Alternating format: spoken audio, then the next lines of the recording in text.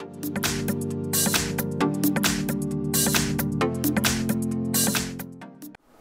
everyone, here we've got Xiaomi Mi 9T and let me share with you how to manage camera shutter sounds on this device. So actually how to turn it off or how to turn it on. So firstly, let's enter the camera app and let's check if we've got this option applied. So let me tap on the shutter button.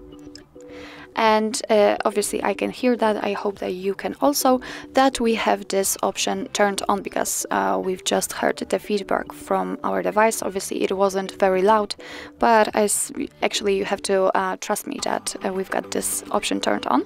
So in order to turn it off, just tap on this 3 bars icon in the right upper corner and enter the settings.